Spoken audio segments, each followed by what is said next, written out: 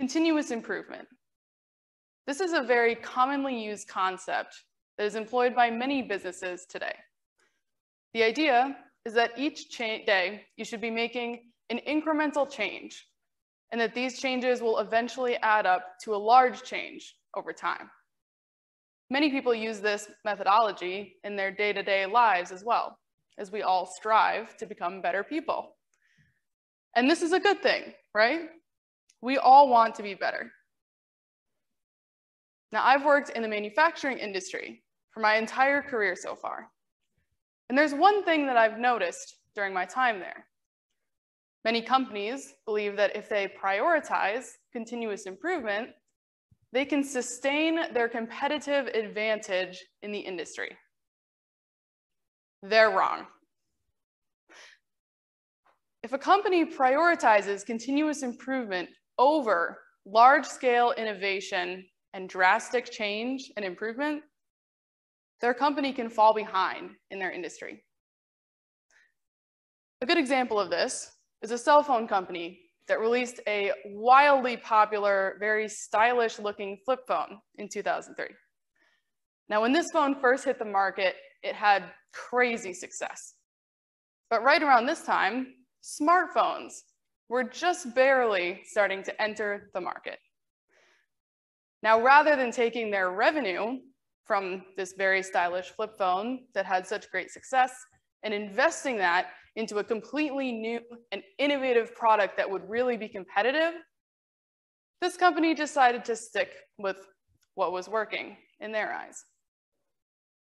As a result, they lost a significant chunk of their market share in that industry. You see, this company was afraid to invest a large sum of money into something that was completely new for them, something that could potentially fail. Many companies get stuck in this mindset, and it ultimately prevents them from keeping up with the innovation in their industry. Now, it's no surprise that manufacturing companies are a little bit averse to change. This is likely because of two prevailing methodologies that are common in the manufacturing industry: Six Sigma and lean manufacturing. The idea behind these methodologies is that companies should be continuously improving their processes each day to drive towards reducing waste and reducing costs. The idea is to take ideas for improvement from lower-level employees like operators and manufacturing engineers. And this is a good thing, because these are the people that are working directly with the process every day. So they do know what needs to be changed in order to make these larger improvements. The problem with these methodologies is that it never allows for a drastic shift in the manufacturing process or a large-scale innovation. Another problem is that it puts the onus on these lower-level employees to enact change throughout the organization. A good example of this not working out so well was actually from my own personal experience, working at my very first job out of college. At this job, I was assigned my very first Six Sigma project. Now, management had assigned this to me because they were noticing that they were having some production delays and quality issues with one of their chemical mixing processes. Now, me, being the very excited new grad that I ran full steam ahead into this project. I looked at all the different angles, from how far operators had to walk to get their raw materials, to the quality issues that were happening and why I thought they were happening. I spent weeks mapping out the process and all the tiny details and working directly with the operators to come up with a plan for improvement that we were actually all pretty excited about. At the end of this time, I went back to management, very excited to prove my worth, presented my plan, and asked them, when can we get started? Management's response, that's some very great work that you did. We're all really impressed. We'll take it from here. Okay. A couple weeks go by. Didn't hear anything about the project. Another couple weeks go by, starting to get a feeling that these changes are not really going to be implemented. Business as usual continues.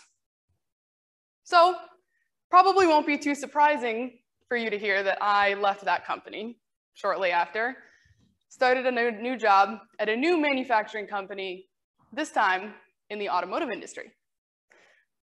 Now, this company actually did have a pretty good system in place for implementing these small incremental improvements that myself as a manufacturing engineer at the time was coming up with the operators. And this was exciting at first, but after a little while, I started to realize that these changes I was implementing weren't really making as big of an impact as I was hoping. Now, this company had some newer equipment, so it was clear that they were willing to invest in innovation for their new products. But they also had a lot of large overarching issues having to do with their environment or just systematic issues that contributed to poor product quality. And these issues were largely viewed by everyone at the company as unsolvable. It was unsolvable because it would take too much of an employee time investment and too much of a financial investment to actually overhaul the problem and solve the issue. You see, when your mindset is all around cost cutting and reducing waste, it can actually limit you when you're trying to think of solutions to these problems. At this company, they were so limited by this mindset, it was actually preventing them from making a change that could have benefited them hugely in their industry. So, again, probably will not be too surprising to hear that I left that company as well. Now, this next company I worked at, this is exciting because I now work in the semiconductor industry. In this industry, innovation happens at a breakneck speed. So this company is very willing to invest heavily into research and development, product innovation, and even their manufacturing capabilities so that they can actually keep up with the new products that they're making. This is so exciting. Finally, I'm at a company that understands the importance of investing in innovation. After a few months, I started to see the issue with this company as well. Although this is a little different because it's not really their fault. You see, in the semiconductor industry, contracts with customers are so strict that even the smallest change to the manufacturing process or the raw materials actually has to be qualified by the customer. And the standard time that this qualification takes is typically several months to even over a year. Now, a qualification time for a change of over a year in an industry where new products are being introduced annually just doesn't make a whole lot of sense. On the one hand, I understand it. Semiconductor manufacturing is extremely complicated, and even the tiniest issue can cause the whole thing to fall apart. Qualifications are important. My point is that the lead times for these qualifications should be questioned.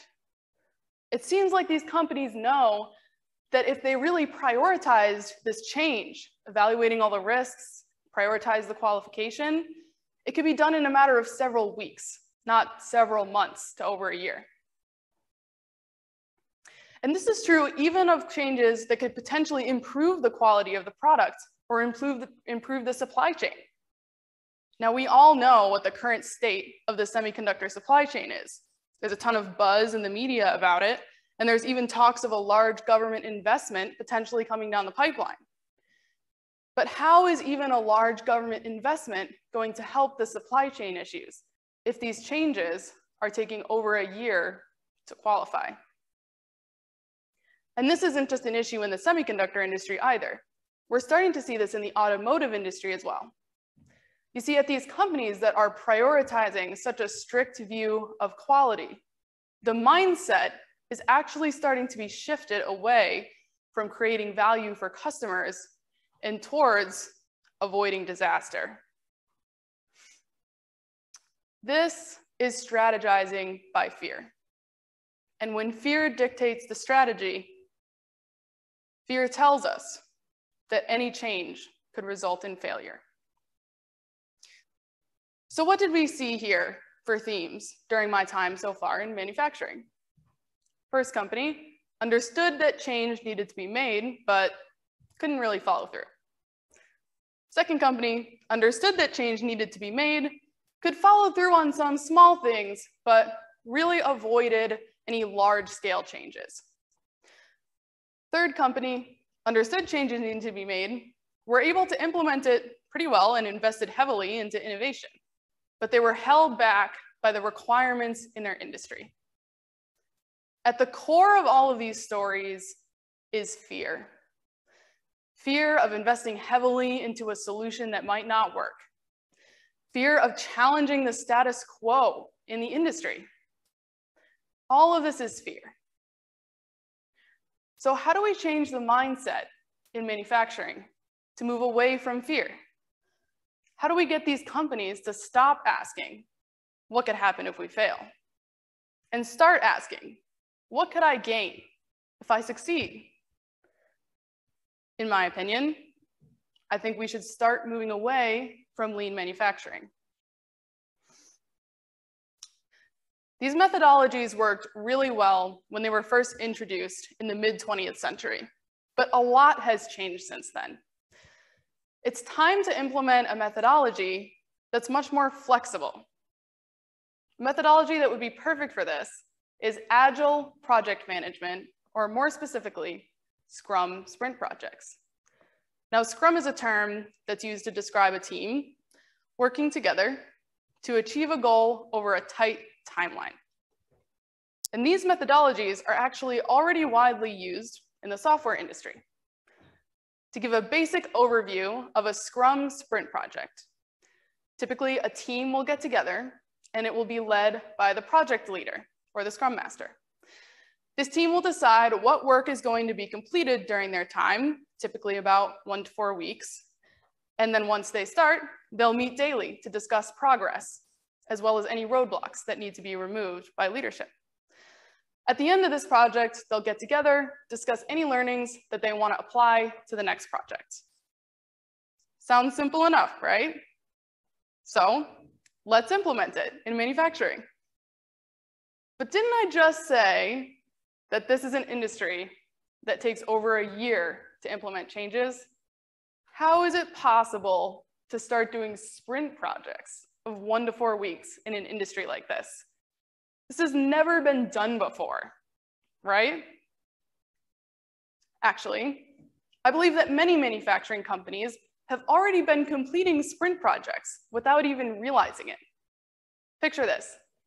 A quality team member gets a very strongly worded email from a customer. Your product is producing 50% defects. We're losing hundreds of thousands of dollars a day, and we need this issue fixed yesterday. This is a critical issue for a key customer. So the quality team member assembles a task force, a team made up of cross-functional employees that are largely self-led. The team then decides how they're going to attack the investigation into this issue. They meet daily, because remember, this is a critical issue, to discuss the progress that they've made so far and any roadblocks that might need to be removed by management. And these roadblocks are removed immediately because it's such a critical issue. Within the first 5 days, they identify the root cause. On day 6, they send the customer defect-free replacement material. After that, they spend the next 2 weeks implementing corrective actions, which oftentimes can come in the form of large changes to make sure that this issue doesn't happen again. For those of us that work in manufacturing, we know this story. We have lived this story. And what just happened here? A task force team to solve a quality issue? What is the difference between the scenario I just described and a Scrum sprint project? See, manufacturing companies have already been completing sprint projects without even realizing it. The difference is that they've been completing these projects reactively to solve customer issues, rather than proactively to create products that may have better quality and not have these issues in the first place. When we think about it in this mindset, it makes much more sense to proactively solve these issues than to reactively try to fix a disaster. It's amazing what manufacturing companies can accomplish when they're under fire from their customers. All we have to do is shift the mindset from reactive to proactive.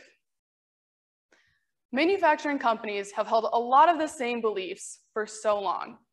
It's time for this industry to be brave enough to start creating value for customers instead of slashing the cost of operations. If these companies can stop strategizing based on fear, we can move this industry forward towards innovations we have never seen before. And what could you accomplish in your own life if you stopped strategizing based on fear? What would happen if you stopped asking, what would happen if I fail? And start asking, what could I gain if I succeed? What could you do if you shifted your mindset towards creating value for yourself rather than avoiding disaster? The time to innovate is now. All that's left to do is to find the courage to change. Thank you.